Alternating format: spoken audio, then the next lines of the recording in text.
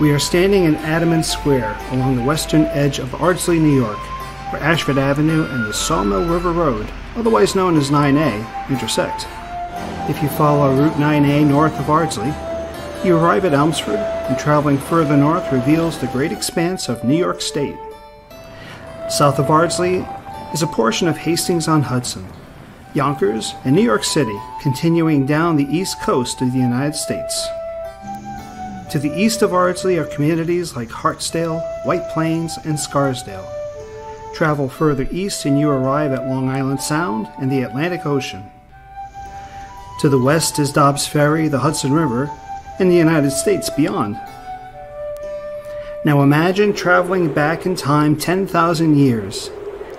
The Ice Age is ending, and glacial ice has created hills and valleys where towns like Ardsley will eventually be built. Woolly mammoths wander the land foraging for food. The first humans arrive in the area that will become known as the Hudson Valley. Flash forward thousands of years. The area we know as Ardsley is part of the hunting grounds for the native population known as the Waquiskecs, a branch of the Mohegan tribe of the Algonquin Nation.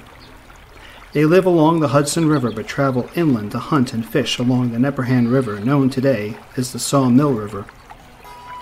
Flash forward again, and it's now the early 1600s. The first Europeans are arriving in the Hudson Valley. They are traders and settlers and opportunists who form communities along the Hudson River, seeking a better life for themselves than they could ever hope to achieve in Europe.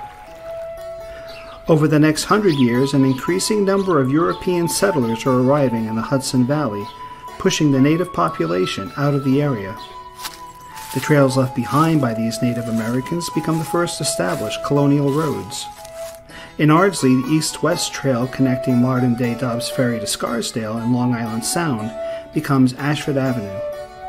Another trail breaks off from Ashford Avenue and leads to what is now Heatherdale Road, connecting the Hudson River to White Plains. Now let's move ahead in time once again to the year 1781. The United States is in the midst of an epic war with Great Britain to win its independence.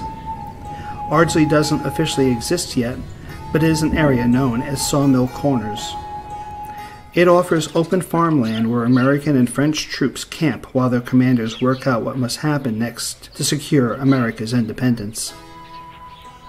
George Washington's American troops camp on the land between present-day Concord Road School and Ardsley High School. Washington's long-term aide-de-camp, Alexander Hamilton, drills his light infantry on this land over the next few weeks. Washington's headquarters are at Joseph Appleby's farmhouse along present-day Seacorps Road. French troops under the command of General Rochambeau camp further east in the area that is now Sprain Road, in the vicinity of Sunningdale Golf Course. Washington and Rochambeau meet often at the Odell House in Hartsdale, conveniently located between both camps. Washington wants to attempt to retake Manhattan, which is under British control.